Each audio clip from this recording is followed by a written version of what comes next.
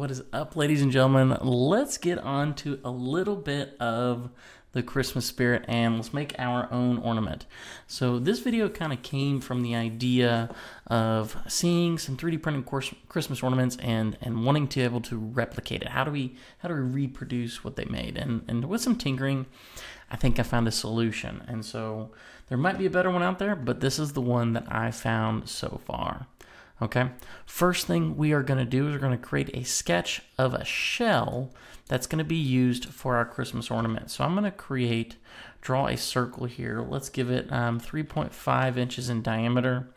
And then I'm going to draw another circle and let's give it just a slightly bit more, so 3.75 inches in diameter.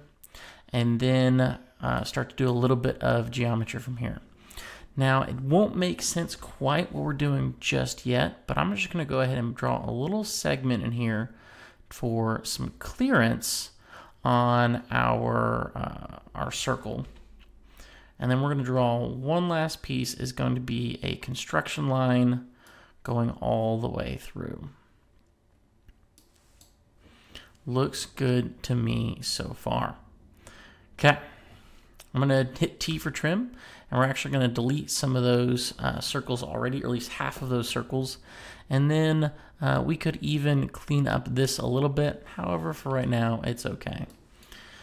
Hit Finish Sketch, and we're going to revolve. We're going to revolve this shell, which is going to be the thickness of our ornament body, around that center axis. And so what this is going to do for us is this is going to create a shell for our body of our ornament.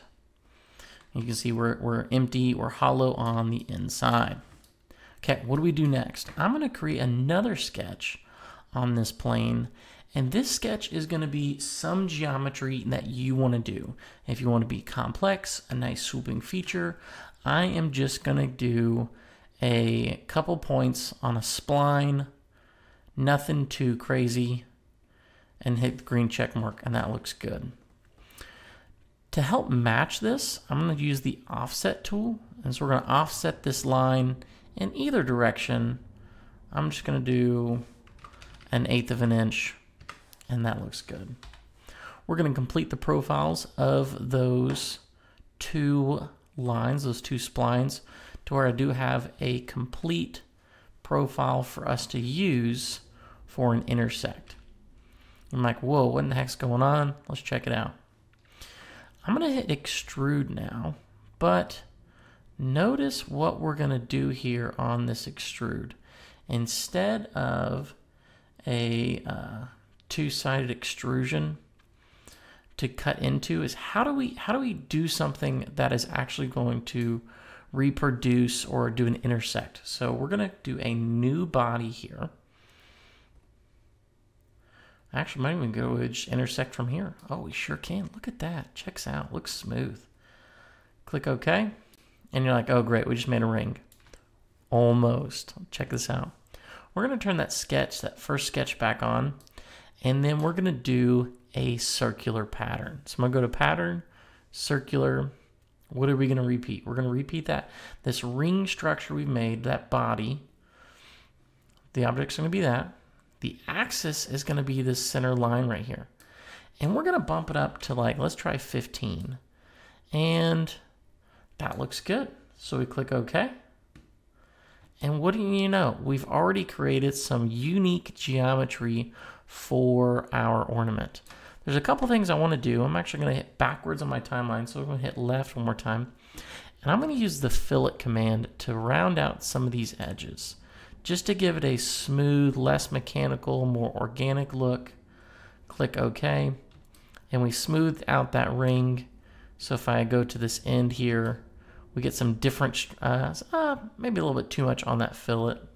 Let's go 0.05. Just to something, give it some nice rounded edges. That way, when I do my circular pattern, we got some interesting features here. You can tell we do have a little bit of an issue with my top and the bottom here. We do have a little bit of a gap, and I want to show you how to fix that. I'm going to go back to that spline sketch. Since it is undefined, we can actually move pieces of this and get that closer to that center gap. So you can see the bottom of my spline is aligned with this center axis. And then we can do the same thing actually with this top edge. We can actually drag that to be closer towards the top. Click Finish Sketch. And boom, it recalculates all those pieces for me. So you notice I've got more of a closed gap on the top.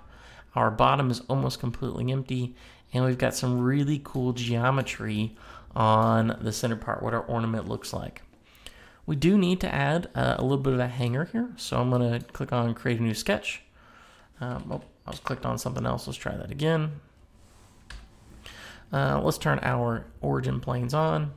And then I'm going to turn that body off real quick. Turn that sketch off while we're at it. Let's do an offset plane. So I'm going to right click on this, offset plane. For that, I believe that's going to be right around 3 1/4 inches. So I'm just going to do, let's do slightly bit, 1.75. And that looks good to me. We're going to create a sketch on that plane. Hit C for circle. And we're just going to bring in some geometry that allows us to finish that profile for our ornament. Bring it up just a hair and make it as join. It's going to have to think for a little bit because we're doing some pretty complex geometry all at the same time. We do get a little sometimes probably some issues with this, and so actually a workaround to this, especially if your computer's struggling like mine is right now, we can do a little bit some different operations. So pause the video, we're going to reset and come back. Never mind, it looks like it worked. We click OK. We got any problems? We're going to try it out. Looks good.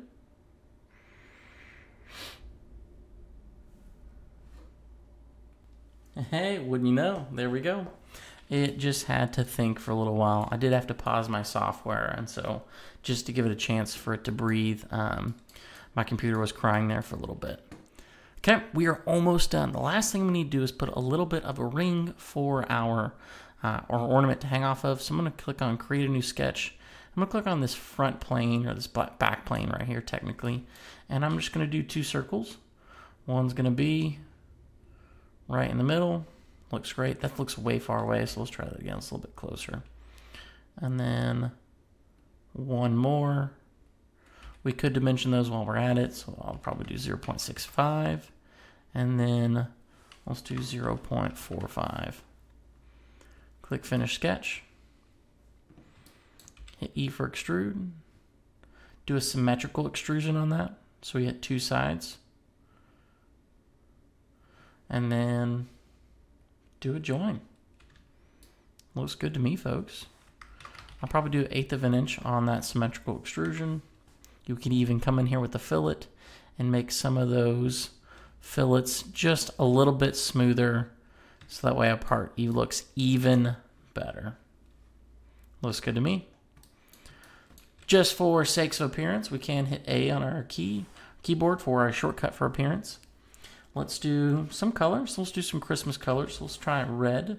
So we have a nice little red color here for our ornament. Looks good to me, folks. You guys are awesome. Stay awesome.